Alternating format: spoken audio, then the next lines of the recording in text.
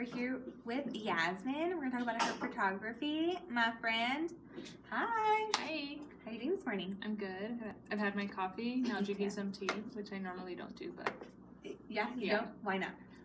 I feel like I need the caffeine, but since this morning I drank some and I'm planning to drink some later after this, just to like get some work done, so so I just need to chill. So Okay, so too much coffee is too much coffee. Yeah. Sometimes too much coffee can be too much coffee. I feel like these days I'm kind of like, I don't want to say like I'm a meme, but it's like coffee, wine. I'm just trying to figure out, my life. Yeah, that sounds like a good mix. And how did you start, Yasmin? Because I know that I know a little bit, but let's get to the nitty gritty of everything. Okay. So I've had my business, Coffee Creative Design and Photography, for about 5-6 years now. But I actually just recently went full-time about, I think it was in March that I had told you, March of this last year. So before that, I was working full-time at an advertising agency, Sanders Wingo. And so I was always doing this on the side. So I would, do my 8 to 5, and then weekdays in the evenings, and then weekends I would continue to just do it, because I knew my end goal was I really wanted to work for myself and have a flexible schedule. I'm a mom, so that was really important to me, to have that flexibility to be there for her whenever she needs me. So and I think what was also really cool is that me and her started around the same time. This is 2 years ago, and I think the process of mine and your business started at the same time. And it just kind of rapidly grew for both of us, kind of quickly here in El Paso, and which is really awesome, because not a lot of people can say that you're in the industry for only a certain amount of time and then you just kind of grow quickly. Right. Yeah. And even though you're assisting and doing background stuff, I think we gave 2 years of our full heart, and I saw you completely 100% full heart in each project we've done. Thank you. Yeah. And I mean, even when I would be like, we started off and we would take photos and stuff, she'd be like, okay, like I really want to do this full time. Like, well, you should do it. Like, I just believe in it. I think you should just quit your job now. And she's like, well, no, I have a family. I need insurance and all that. So, but so it's awesome that, having friends, people that empower you and believe in you, because then it helps you like, okay, I can do this. And seeing Sam too, like when I first met her, she didn't have this salon, but when she would talk to me, like it was her vision, and everything she has here, it's what she had told me before. And so to me it's so amazing to see that you've done all this, created all this, and it's all your vision, and it's more than a salon, it's your brand. And I just think it's so amazing how you've been empowering other women, people in El Paso. Aww, so that's really cool. Thank you. Yeah, and I think you inspire me too. I think as far as like the personality and the photography that you've done and stuff, what I like about it is that when I have told you to take photos of me, you're like, let's go do this, let's go do that. I'm like, just take a quick one, girl, it's fine. And you're like, no. Like, let's take a lot of them. And I'm like, oh, okay. Yeah. So I think that's really fun. Yeah, I feel like I can never just take one. Like, you just have to experiment and give, because, in reality, when people tell you to take a picture, they always want more than one, or they're not gonna like one, and or at least I have sisters that always tell me to take pictures, but it's like, no, take another one. So it's kind of, I guess, from that too. But just testing different lightings and different backgrounds, and and then the same is with my clients. I think sometimes I go a little over the time that I tell them, because I like experimenting and giving them a lot of variety in their galleries. And right. And also too, I think that what I saw a difference in what I liked is that, see, I'm her friend, but I've also been her client, and I think that is important too, because I think a lot of my friends are my clients, and I think this is a good example of it, is that when I turn into her clients, I think we both saw 2 different sides of each other that we hadn't seen, right? Yeah. And which is cool, because I think she was kind of like, oh shoot, like too. Yeah. Because I think that we knew exactly what we both wanted. But what I like about Yasmin is that Yasmin kind of is my Pinterest in her brain. I feel like I can give her color schemes and everything, and it's like boom, creative like project already done. And I don't know if it's that we work really well with each other, or if this is how she is with every client. Are you? Do you feel? I think so. Like, I think like whenever I get a client, I always make sure to, I'll send them a questionnaire or talk to them to I want to understand what is it that they envision. And a lot of times people don't know, you know, and so that's where I come in and kind of try to help them or give them some guidance. But I think it's very important from the very beginning to understand what is it your client wants, what I could provide, or just to manage expectations. Like I want people to, and my goal is to like exceed those expectations, you know, to give them more than, you know, sometimes people, and I think a lot of times people that are not very visual, they don't know what can be possible, you know what I mean? So I think it's my job to kind of elevate, like, oh, you want this, but oh, just wait, you know what I mean? And then just giving them something that they didn't even think was possible or something. Right. And when we're doing photo shoots together, what I like also is that you, I think we have, and of course everybody's gonna have different eyes, but I feel like when we're working together, we see something together. I'm talking with my hand, I'm sorry, but I feel like we see something and it's kind of like magic, right? Where it's kind of like we know where we're going, but you're like, oh, I hadn't seen that, or I'm like, I didn't see that either. Yeah. But we're not even looking at the models at this point. We're looking at the background. We're looking at the corners of the floor. We're looking at the color screaming out to us. Yeah. And that is something I did not know until working with you. Oh, really? That's awesome. Because I remember in our last shoot that we did, I love that you were there because you were there helping me, and you know what I mean, like discover like, oh, that's gonna work, or you know what I mean, like you would give me new, like we helped each other, we bounced ideas off each other, things that would work, and I just thought it was a good collab, which is why we keep doing it. Yeah. And what has been your like biggest struggle? You feel like I guess within the past 2 years, and I feel like I said this earlier to you, every day I feel like I'm learning something new.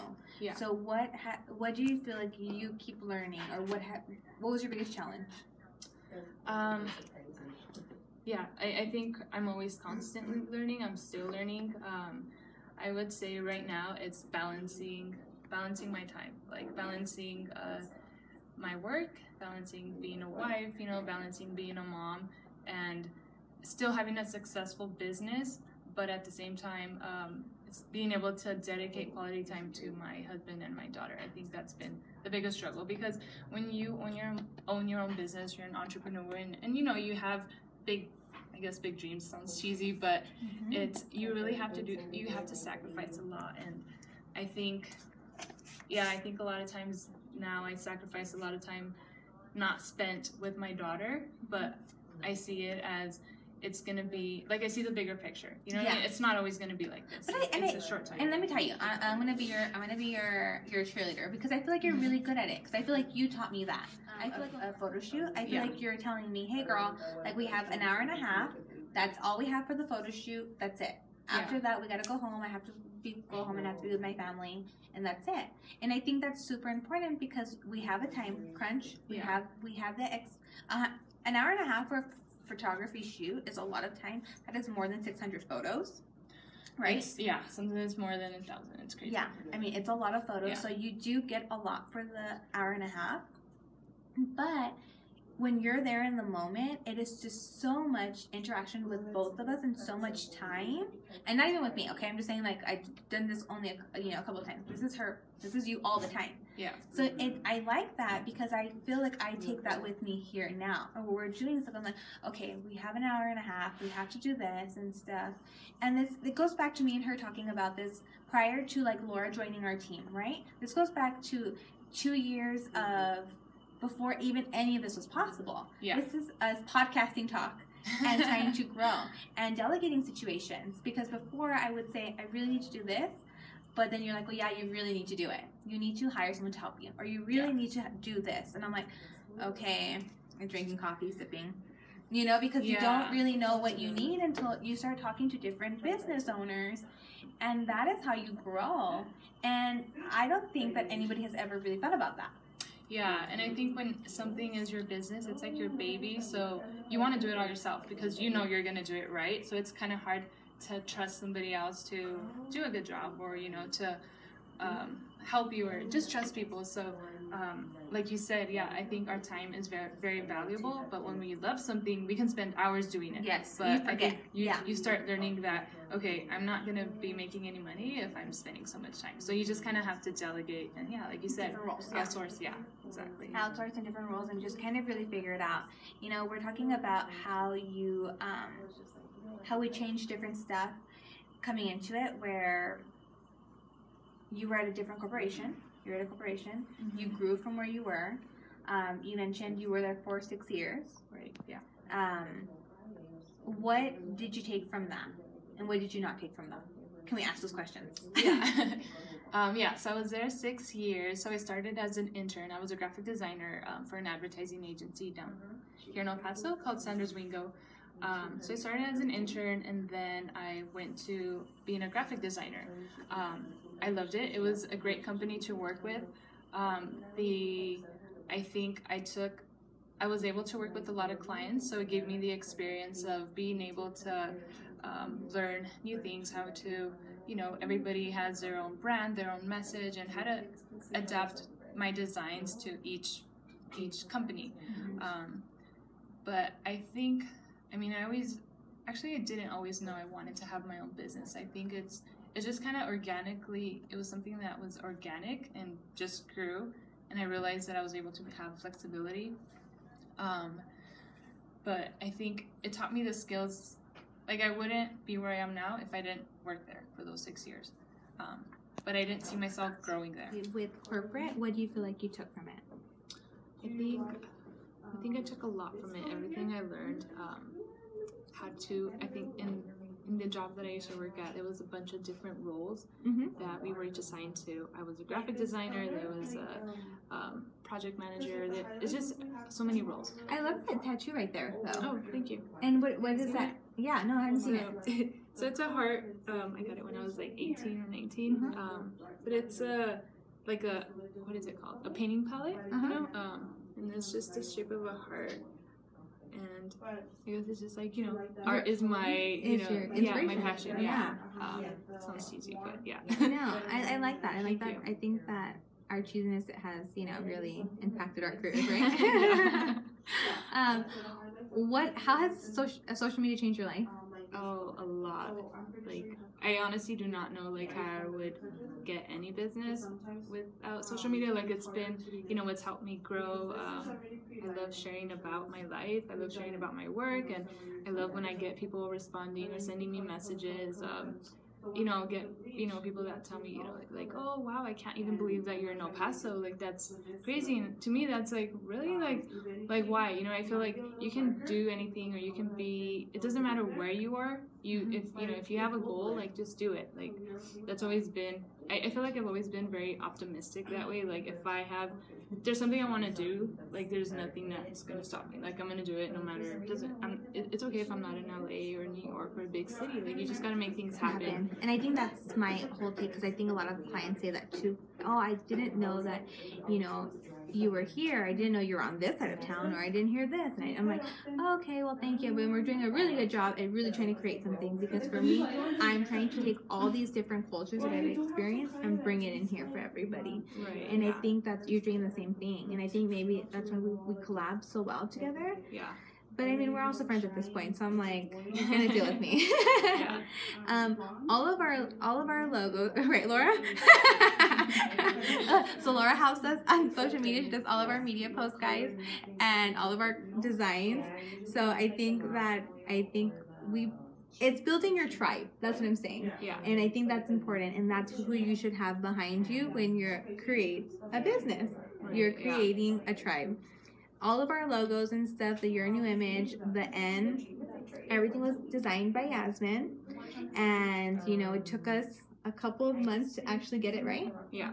Yeah, and, but I'm really happy that we took the time to do that, because now it's on shirts, it's on different stuff, and I think that we didn't really know that the logo was the name was gonna be the way it came out. Right. Yeah. But I'm really happy that we took the time to work together to do that.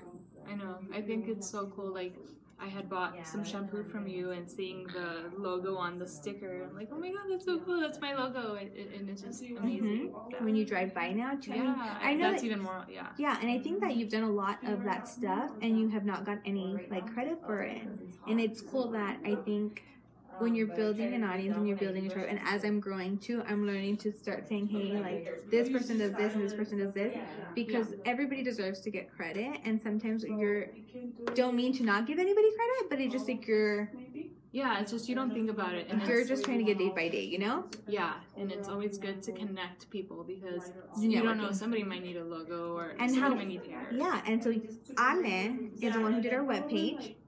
Ale Guerrero, shout out to her. Yes, hi Ale. She's the one that connected us, actually. Yes. Yeah. So she was our person, actually, right? Yeah. So, and which is cool because I think that is also awesome because I think that I would not have met you otherwise. I'm sure we later on in the road, like later on, but it's awesome that we met each other a lot before. Just because I feel like our visions are very similar. Okay, guys, and then I want to quickly talk about our sessions that we're having, our photography sessions that we're going to be doing together now. You guys would pick the location and we would help you guys create it. So wardrobe will help you guys go in the direction that you need. And then it's not just about, you know, the moments that you have with your baby and your husband. It's about, you know, yourselves too. Sometimes we like to take selfies and we like to take photography, you know, good photos that we can remember. And yeah, so I think it's, you know, not just, so if you see the flyer, Samantha will post it and I'll post it on my Instagram, but so it's for moms, it's for seniors, it's not just, I always tell or try to emphasize, you know, we shouldn't take photos just on special occasions. And I think remembering yourself how you are now, or, you know, maybe you got, I don't know, you just want to pamper yourself. It's more like a pamper yourself, feel good photo session. Like that's what we want you to get out of it. Yeah, and it's definitely like a confidence building too.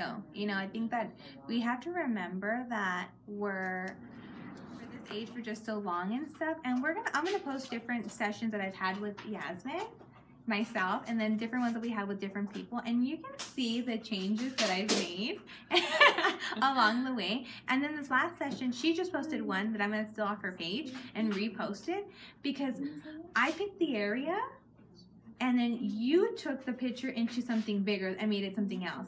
But it almost feels like we're in California, and I'm like inspired to go buy that table and that chair.